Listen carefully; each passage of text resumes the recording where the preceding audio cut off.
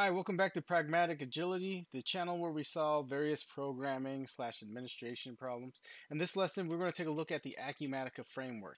And more specifically, we're going to create a view using a customization project that is then exposed as a queryable object using their, what is it called again? Generic inquiry. So the view that we want to create is going to be a relatively simple one. It is simply getting the supervisor ID out of the database. And the way it's doing that is it's grouping by the company ID and the supervisor ID of the EP employee table. Now the quickest way to find out which fields you're looking for in the database is to, let's see, organization structure, employees, is to find the field in question. For example, I have this loaded with a bunch of test data. To use the Control Alt on the keyboard to create that question mark, click on the field, and we can see that it is the supervisor ID. So with that knowledge and with access to the database, we would create a view that we would then run as a test. And we can see that this view successfully creates itself in the database. So I'm just going to copy this.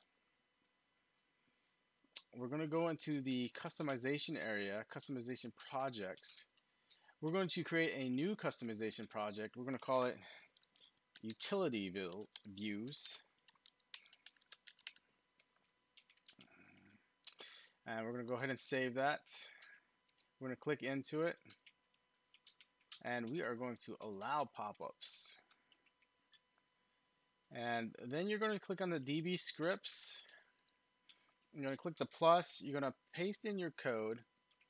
You're going to give it the same name that you gave the view. Now, typically, if you're creating this view and you have a third party providing the Acumatica service, you'll want to append your company name to the views and use some special naming patterns so that you don't accidentally clash with their tables, because that is the one danger you might face, is if you and that company are creating tables and structures with the same names. That would be a bad thing.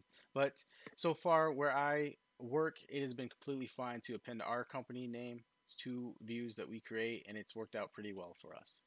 So once you pasted that in and you got the code that creates the view in the SQL script, you just click OK.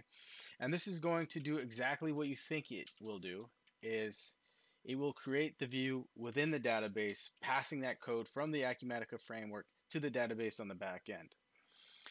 So to do that, we're going to go ahead and click the Publish Current Project button. And that's going to kick off the process of the Acumatica framework to process that code that you've submitted and validate it. So it is done. But we aren't done yet. We need to go to the code section. And we're going to hit the plus sign. We're going to click New DAC. We're going to paste in that same name that we named the view. That's how this area is going to find the attributes that we need. We're going to select Generate Members from Database, which is really useful, especially when you're dealing with a view where you have a lot of fields. We're going to click OK.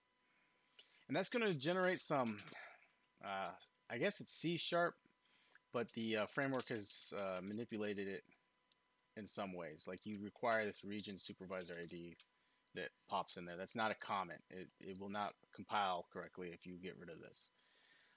So as we can see, it has identified our supervisor ID field. It has given it a display name for us. It's automatically classified it as an integer, and it has given it the appropriate names. And this will pretty much work.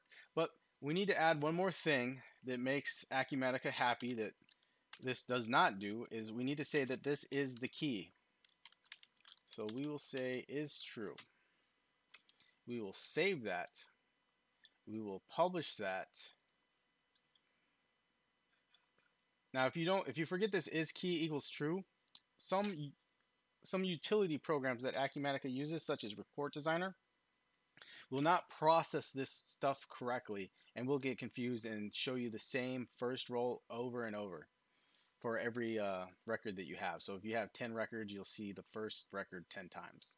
It's some weird behavior. So this is key prevents that from happening.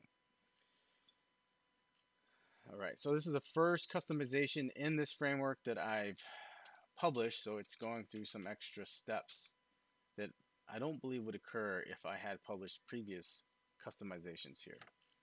So I will, okay, looks like it finished. Website is updated. Now let's go see if we can find this. So we'll go ahead and close this. We'll go to our generic inquiry, and we're just going to type in, we're going to create a new one. We're going to call it test. It's going to be site map title tests, and we're just going to put it anywhere we want, I guess. Save that. We're going to look for that table. What do we call it? We call it supervisor, right?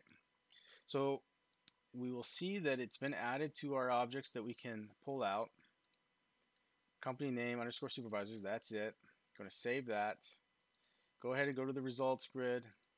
I only have one field in there, so I'm going to select the object, select all fields, even though it's just one field. Save that, and let's view it.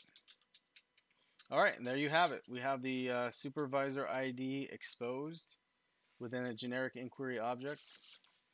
And the neat thing here is that we can add additional tables and then connect to this object that we created.